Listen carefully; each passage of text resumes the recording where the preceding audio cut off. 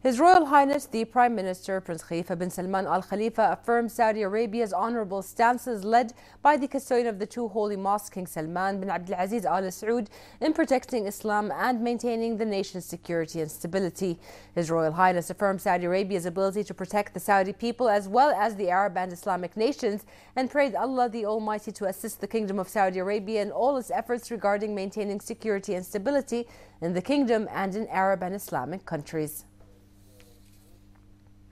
The Kingdom of Bahrain reiterates its principled, unflinching position in solidarity with the Kingdom of Saudi Arabia and all the necessary deterrent measures it takes to confront terrorism and extremism. It affirms that the Kingdom of Saudi Arabia is the pillar of the Arab and Islamic security, and the role it plays under the rule of the custodian of the two holy mosques, King Salman bin Abdulaziz Al Saud, is an essential and vital role for the stability of the region and the world as a whole, and for the settlement of global crises topped by terrorism. Bahrain affirms that enforcing the sentences against the convicted individuals whose crimes have been proved with tangible evidence is a necessary step to preserve the security and safety of all the Saudi people and the residents on the Saudi territory, and deter to anybody who dares sow sedition, spur unrest, or play havoc with the stability and security of Saudi Arabia.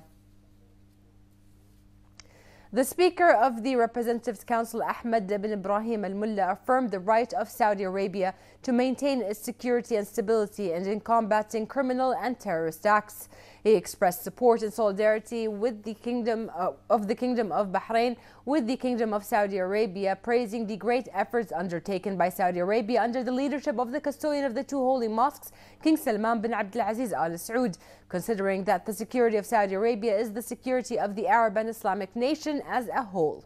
Al-Mullah said that Gulf legislative councils affirmed on the security of the Gulf Cooperation Council, paying tribute to the leading role of the Kingdom of Saudi Arabia and its efforts in ensuring the security and stability of the region, and in support of Arab, Islamic and international action in the fight against terrorism.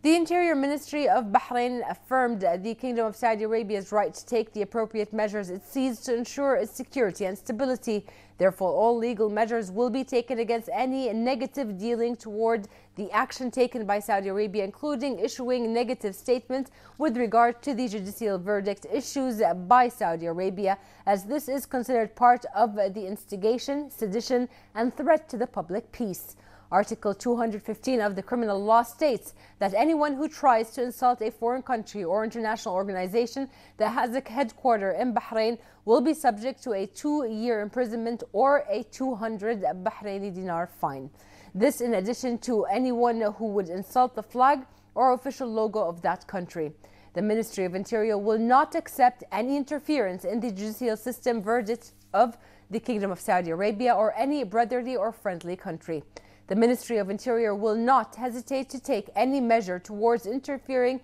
in the sovereignty affair of the GCC countries, and anyone found doing so will be subjected to legal action. The Ministry of Interior also calls for adhering to the law and not to use the social network to spread rumors that target the national security and peace. Anyone found doing so will face a 2-year imprisonment or 200 Bahraini dinar fine, as per Article 168 of Bahrain Punishment Law.